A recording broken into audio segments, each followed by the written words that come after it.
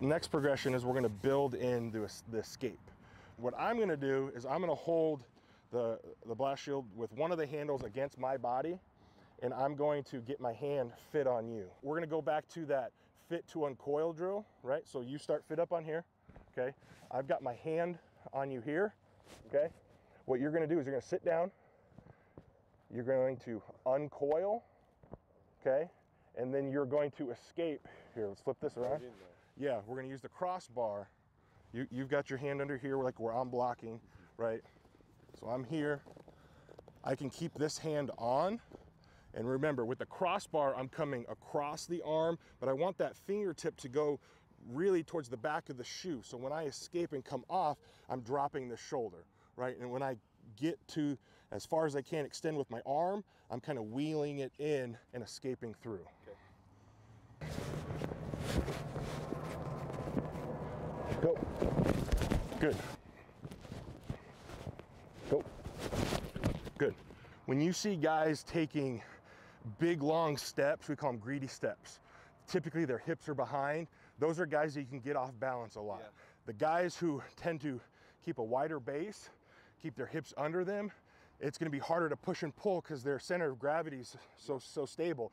The crossbar allows you to disconnect by dropping that shoulder. We worked on it yesterday. Good, good, good, good. Really reach for the back of the shoe, because coming across, you might bend this, but if you just break my arm or like separate my arm by breaking that elbow joint, I can refit my hand. If you get this shoulder plane to change, I'm toast. So don't think of it like here, right? You're using the back side of your arm as I come down across, because the more I get my elbow down, the further I drag this shoulder down with me, and it makes it easier to escape. Go. Good. Because sometimes it's hard to do a push-pull because on the edge, because it's just, you just get yourself out of the play. Yes. Big gap. You make yourself go wider than you need to. For this, you could use it inside or outside. Correct. And it's going to be tight. Yes. Yeah. Nice. Because again, once you drop that shoulder of the lineman, if you do it, say in a pass protection standpoint, where my shoulder gets pinned, you're locking my hip. The only option I have to recover is opening this hip, which makes it better for you, worse for me. Go.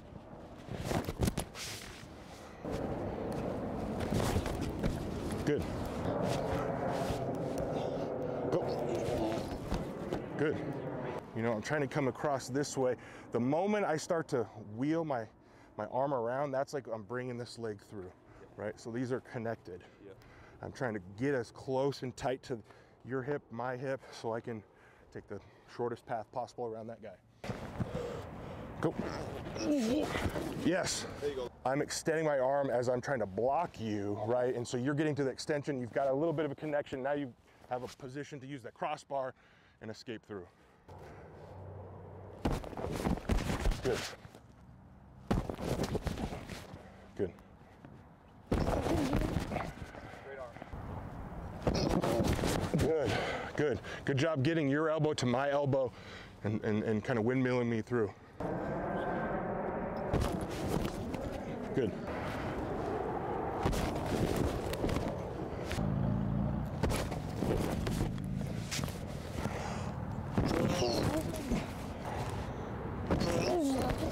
Good. Go. Good. Go. Go. Good. Go. Good. Good. Go. Better. Go. Good.